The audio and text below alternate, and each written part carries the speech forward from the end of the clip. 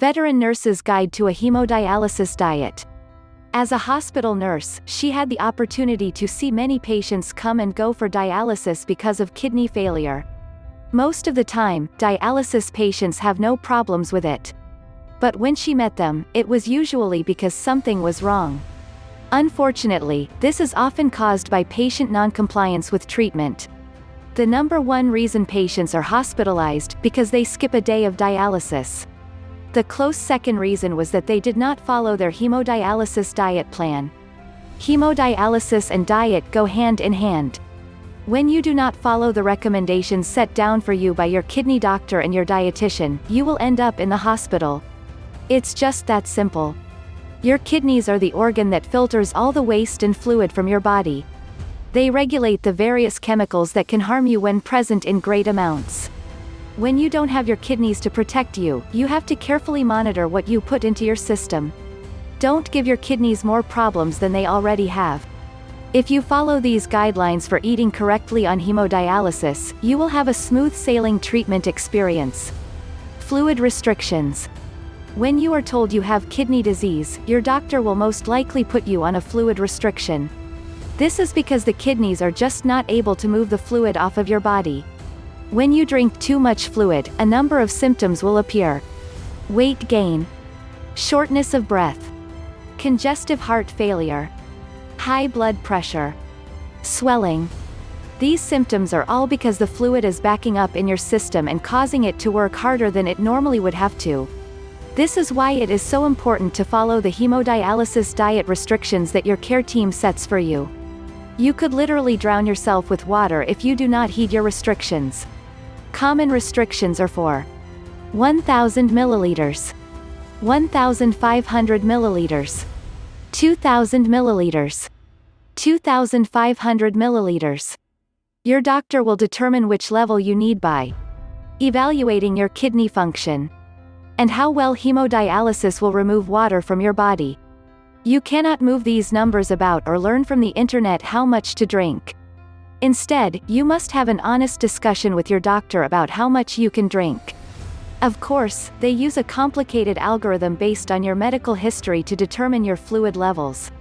Remember, fluids includes milk, water, soda, soup, jello, some fruits and vegetables. Advice. On sodium. Your sodium intake is another important consideration when thinking about your fluid levels. In particular, sodium is like a sponge, and it will hold on to water and cause you symptoms of retention despite restricting fluid. Again, your doctor will determine for you how much sodium you are allowed to have per day. Most doctors recommend a level between 2,000 and 3,000 milligrams, depending on your kidney function. Obviously, using a salt shaker will increase your sodium intake, but some foods have hidden sodium, such as soups, luncheon meats, fast food, processed food, canned food, dressings, sauces. You don't have to eat a bland diet, but you do have to exercise caution when cooking.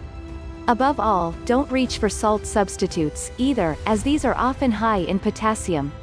Instead, look into herbs and seasonings that don't have a high sodium or potassium content. For instance, you could try basil instead of salt on your foods. Calorie requirements. Your calorie requirement will depend a great deal on your weight and diabetic status.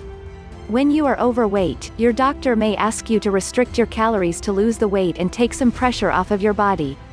Most doctors recommend calorie restrictions in the following categories: 2,200 calories, 2,000 calories, 1,800 calories. Refer to News Weight Loss in 247naturalhealthtricks.com to find you a safe way to lose weight. You should not attempt to eat any less than these guidelines, because your body needs the nutrients from food to function after hemodialysis. The procedure can take a toll on a person, and eating enough calories is sometimes the only thing that gives you enough energy. However, overeating is bad for your kidneys because you gain weight, you exacerbate your diabetes. And more than that, you risk eating too many nutrients, such as potassium or sodium. One important consideration to make in planning your meals is the amount of protein you are taking in. Your body needs protein for muscle building, energy, and repair. In fact, your body is incapable of making certain chemicals, called amino acids, on its own. So, it needs to get them from proteins every day. Some foods that are high in protein are beef, chicken, fish, milk, cheese, beans. Unfortunately, the processing of proteins causes a waste product to accumulate in the body. The kidneys are responsible for removing this waste product. When they are not working correctly, your body can build up toxic amounts. For patients who have kidney disease that does not require dialysis, your protein should be restricted to between 10 and 15% of your total calories. On dialysis, though, your body needs the extra protein to repair cells damaged in the procedure. So, your doctor and dietitian will likely recommend higher amounts of protein in this case. Requirements of major nutrients. Advice on potassium.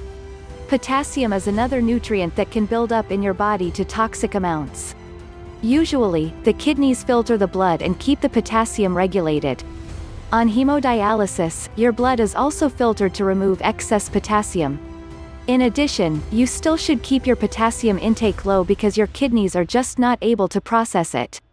Some dangers of high potassium levels include nausea, weakness, numbness, irregular heartbeats, heart failure, sudden death. As you can see, you need to be careful when planning your meals to avoid getting too much in your diet.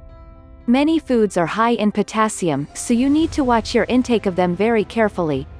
Of course, your doctor will tell you just the right amount of potassium to eat each day, but usually less is better.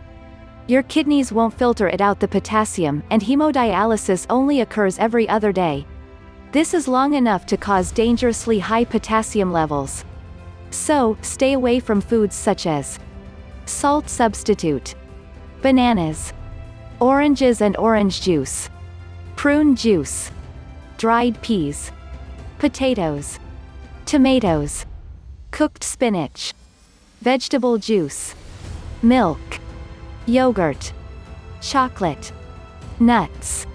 On the other hand, some tips for foods you may have low in potassium include apples, grapes, peaches, carrots, lettuce, green beans.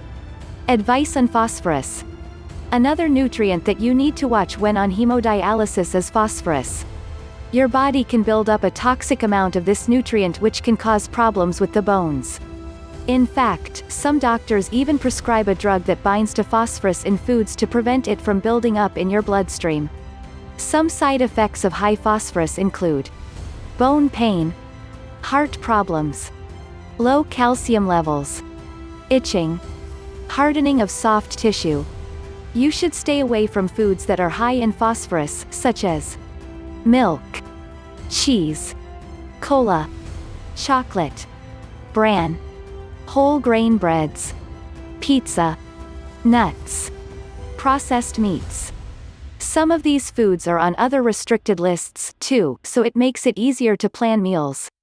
However, it is often difficult to plan a hemodialysis diet that takes all of these restrictions into consideration. That's why a good dietitian will help you to plan your diet. From there, combine your favorite foods and still adhere to the doctor's restrictions. Some foods that are low in phosphorus include fresh fruits and vegetables, unsalted popcorn, corn and rice cereals, white rice, rice milk, home-brewed iced tea. Importance of alkalizing foods. One more important job your kidneys do for you is regulating your acid-base balance. Your body requires a specific pH to function. In fact, it prefers to be just slightly alkaline, or towards the base end of the spectrum. Your kidney filters out nutrients, such as potassium, that make your blood become too acidic.